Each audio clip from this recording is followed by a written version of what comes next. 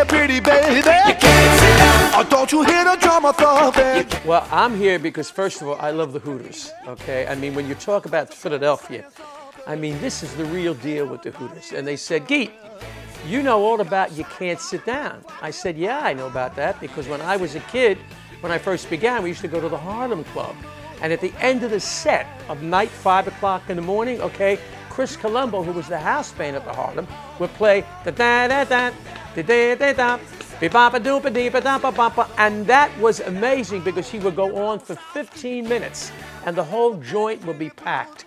So when my manager, Nat Sigel, who managed the Dovells, they were looking for a song to follow up with the Bristol Stomp, I said, Nat, you got to see what's happening at the Harlem Club with Chris Colombo's version of You Can't Sit Down.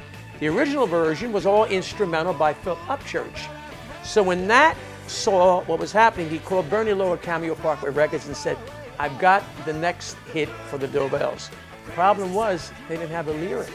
So they contacted Phil Upchurch and he added, with Bernie Lowe and Cal Mann, a lyric. And thus you had the #1 record for the Dovells, You Can't Sit Down.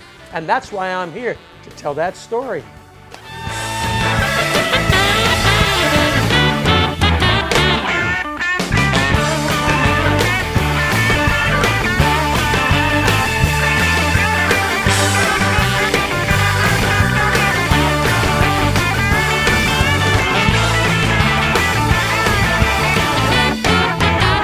Yeah, yeah.